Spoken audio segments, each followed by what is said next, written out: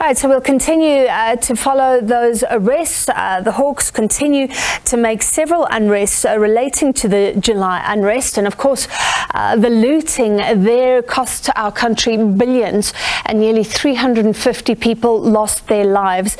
Now, major social media companies, including Twitter, reportedly helped the Hawks to track down these suspects, which of course raises some questions around privacy. Let's discuss. We're joined by Digitally Legal CEO, that's Adv.Zanyiwe Nthatisi-Asare. Advocate, thank you for being with us. A Hawks official reportedly told City Press that Twitter shared their personal details, so that would be linked to your account, including email addresses, cell phone numbers, and your date of birth. Firstly, does Twitter generally give out that sort of information, or is this groundbreaking in terms of them helping in this investigation?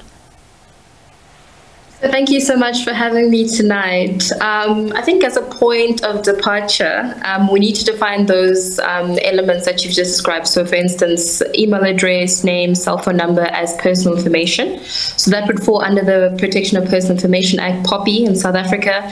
And then there are also elements, because there's a digital platform that's involved. So that would also have the Cybercrimes Act being the act that applies in this particular regard. So to your question, is this something that is normal, that happens every day? Absolutely not. Platforms, social media platforms such as Twitter, especially at a global scale like that, really promote themselves as being platforms that protect people's information and ensure that when you use it, you are safe. But when they say this to you, that relationship is built on the fact that you're being a law-abiding citizen using their platforms, not in a manner that is promoting illicit behavior or inciting any type of violence. So really, when they say we're protecting you, they're saying they're protecting the law-abiding citizen. So presumably Twitter has, or it has to make it very clear in which instances it will release information. Otherwise, this could be a deterrent to people who are concerned about privacy. So the terms and conditions of most, if not all, the social media platforms specifically say that they will not promote any form of violence, any form of inciting of violence, and also hate speech or any behavior that's illicit, criminal, or untowards. And that's why there's been a massive investment over the past 5 to 10 years on community rules, how you use these social media platforms. So every time you see your social media platform saying they're updating usage, they're updating them in accordance to what is acceptable, what is allowed within the law, and looking at, even at a global scale, GDPR, and looking at different global conventions. Crime will never be allowed. So in the moment that happens, all of these rules, exceptions start coming in. Yeah, and a lot of people like me don't read all the terms and conditions. You have to accept, but you should, presumably, especially if you want to do anything dodgy. WhatsApp groups were where the real organization occurred. That is what's believed around the July unrest. But it doesn't sound like any WhatsApp information has been handed over. Will that enforce the perception that WhatsApp is impermeable because of this end-to-end encryption that it uses? So, when it comes to end-to-end encryption, the essence of end-to-end encryption is that messages being disseminated back and forth cannot be intercepted, and that only messages that you're sending or the receiver, that's only where the vulnerability is. Now, WhatsApp says that they only keep messages for 30 days at a go, and if an investigation like this one takes months, if not a year plus, to be dealt with, then how do you go back? So if they say that they cannot assist, then surely they cannot assist.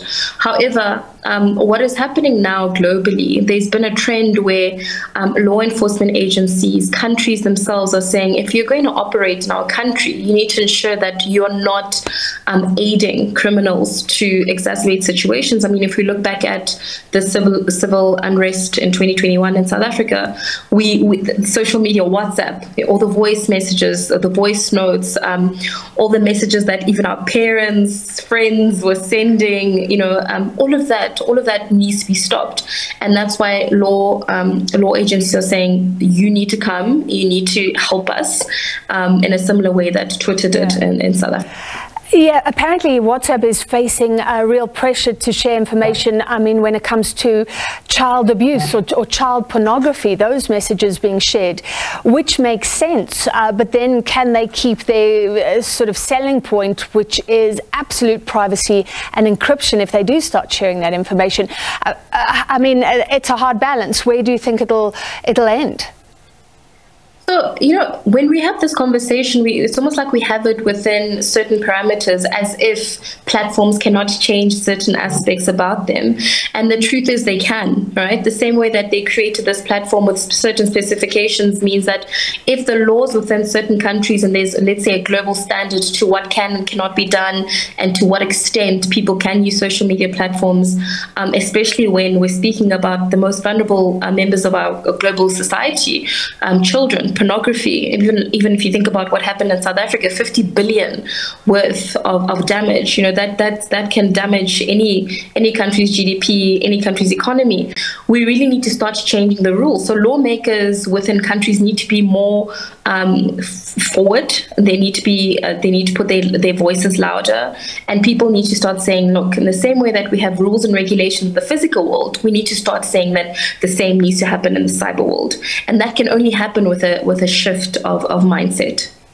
All right, thank you. Very interesting, and we'll continue to follow the outcomes in court. Most of those suspects are now out on bail, but the Hawks saying they continue to make arrests related to the July unrest last year. That was Digitally Legal CEO Adv.Zanyiwe Nthatisi-Asare.